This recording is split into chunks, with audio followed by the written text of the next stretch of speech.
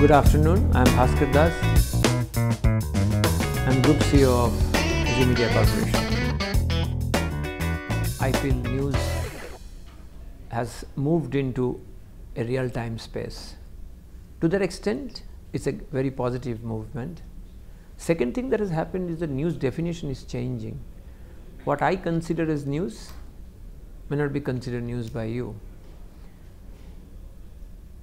Thirdly, news treatment is changing because people are not interested in just mere updation because it's just a click away. People want upgradation, which means migrating from what happened now to what now. How do I navigate my new circumstances of life post this news?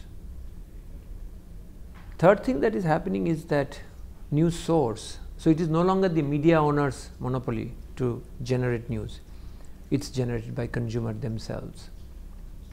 And finally, distribution has gone out of control of the media companies in a classical way, from a classical way, is that today platforms are becoming more purveyors of news, like so by Facebook, whether it's a Twitter, whether it's Google, and the interactions that take place, which generates further news. And I think all these 4 points contributing significantly to news becoming a ubiquitous, creating a ubiquitous impact on consumer behavior and culture. So do you think then that it is a good time to be in the news business? See, so long we are talking about news, now we are talking about business. Business, at least in this country and perhaps in many places, are run for various reasons. Someone does it for economic value, someone for ego agenda, someone for social service, social sector they do it.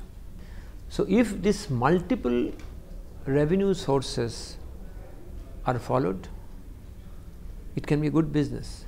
In fact, all media owners give content free in the digital space. New York Times have started following freemium model.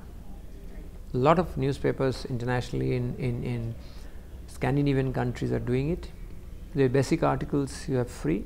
The more you want deep dive, you have to pay. So the 4 sources of revenue, as I mentioned just now, and if you can do that well, you can do good business. So do you see Indian news companies also adopting the freemium model? No one have done it because no one have confidence. I don't know why. It's beyond me, because everyone feels no, first you develop volume, aggregate more audience. So this whole debate goes on about valuation and value. You say let's get the number.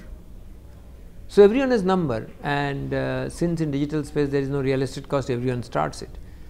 But to my mind it's shortcut, because you have to invest in good journalism, good journalists who not only updates, upgrades, adds perspectives, take stand and be free, because audience up to a point can be manipulated, but beyond a point can't. So that's why it's ultimately credibility, and that's why websites are suffering, because they do not know. Again, back to advertising, standard banner advertising, it's not going to work.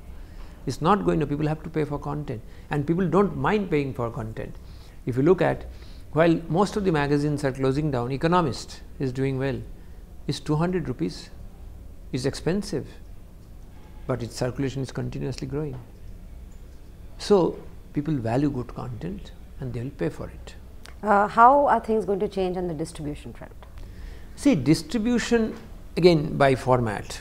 So I think whether it's a newspaper, radio, television, everyone is a different one. Digital to everything through cloud and Wi-Fi. When I talked about distribution, here is more of the consumer becoming a purveyor or a conduit for distribution. You look at it, how many, at least I personally share not less than 30-40 news views with my circle. I'm sure if global statistics can be staggering. Now that itself creates a huge understanding, knowledge of content. So that is what is going to change the distribution game, and that's why when you are a platform like Facebook or Google, they are changing the distribution game. They are bigger than any media company's distribution.